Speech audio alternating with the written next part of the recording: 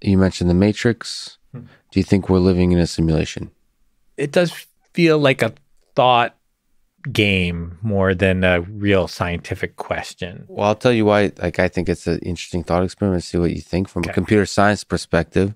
It's a good experiment of how difficult would it be to create a sufficiently realistic world that us humans would enjoy being in. That's almost like, I mean, if we're living in a simulation, then I don't believe that we were put in the simulation. I believe that it's just physics playing out, and we came out of that.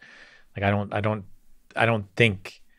So you think you have to build the universe? I think the universe itself, we can think of that as a simulation. And in fact, sometimes I try to think about, to understand what it's like for a computer to start to think about the world. I try to think about the world, things like quantum mechanics, where it doesn't feel very natural to me at all.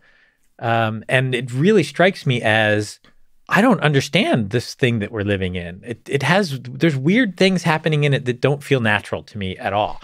Now, if you want to call that the result of a simulator, okay, I'm fine with that. But like, there's the bugs in the simulation.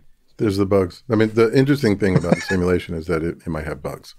I mean, that's the thing that But there wouldn't be bugs for the people in the simulation. That's just reality.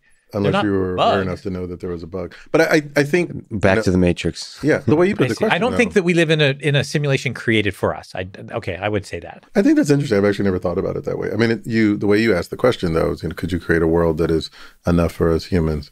It's an interestingly sort of self-referential question, because the beings that created the simulation probably have not created the simulation that's realistic for them. But we're in the simulation, and so it's realistic for us. So we could create a simulation that is fine for the people in the simulation, as it were, that would not necessarily be fine for us as the creators of the simulation. But, well, you can forget. I mean, when you go into if you play video games in virtual reality, you can, if with some suspension of disbelief or whatever, it becomes a world. It becomes the world, even like in brief moments. You forget that another world exists. I mean, that's what like good stories do. They pull you in. The question is it possible to pull, our brains are limited. Is it possible to pull the brain in to where we actually stay in that world longer and longer and longer and longer?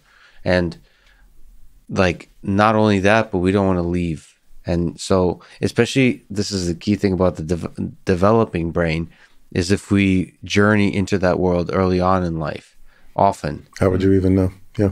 Yeah. So but like from a video game design perspective, from a Westworld perspective, I think it's an important thing for even computer scientists to think about, because it's clear that video games are getting much better, and virtual reality, although it's been ups and downs, just like artificial intelligence, it feels like virtual reality will be here in a very impressive form if we were to fast forward 100 years into the future, in a way that might change society fundamentally. Like, if I were to, I'm very limited in predicting the future, as all of us are, but if I were to try to predict like in which way I'd be surprised to see the world 100 years from now, it'd be that, or impressed, it'd be that we're all no longer living in this physical world, that we're all living in a virtual world. You really need to read Calculating God by Sawyer.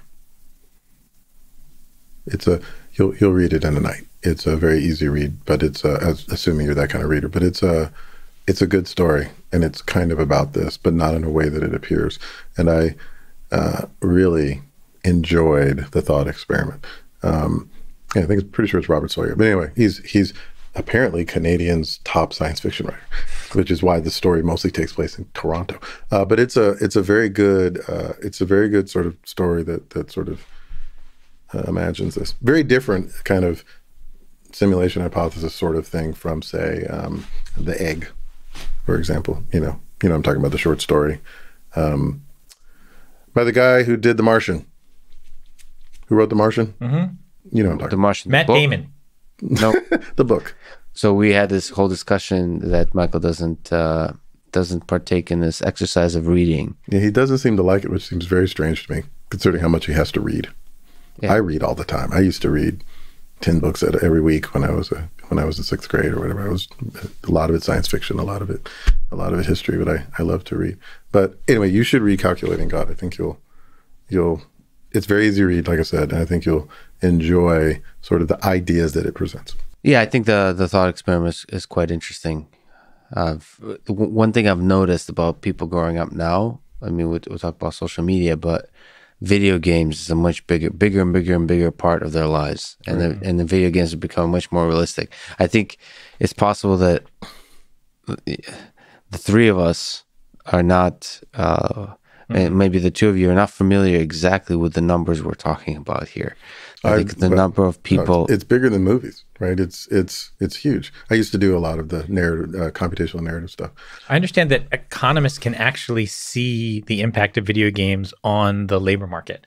That there's fewer young men of a certain age participating in like paying jobs than you'd expect, and that they trace it back to video games. I mean, the problem with Star Trek was not warp drive or teleportation.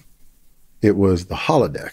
Like, if you have the holodeck, that's it.